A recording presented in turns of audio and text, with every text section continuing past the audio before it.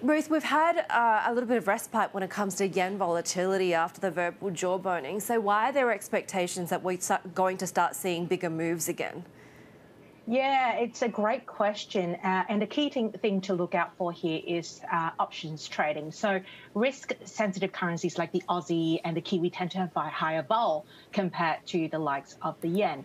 But a close look at options trades flowing through show that traders are betting that the yen can still move the most over the next month. And the key reason for that is that the yen has weakened so much so quickly in the past few weeks, and investors may have little choice but to sort of buy into the yen rallies. So that's the key thrust as to why there can be a pickup in vol, purely a technical trade. And bets on this have surpassed, obviously, movements in the likes of the Aussie and the Scandinavian currencies as well.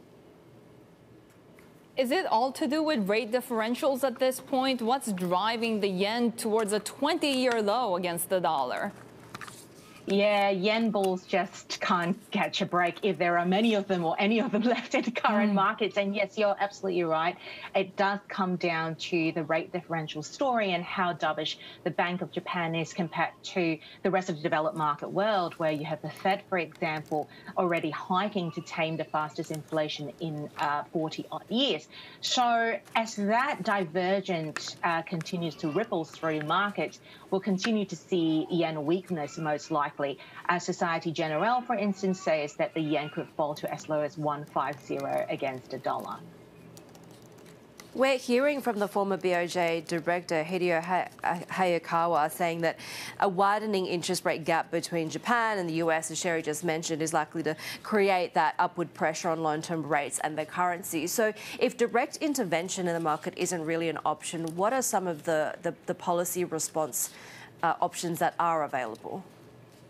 And for that, I would suggest actually going through some of the stories that we've written, but some of the things that can happen is verbal intervention, obviously, is one of them.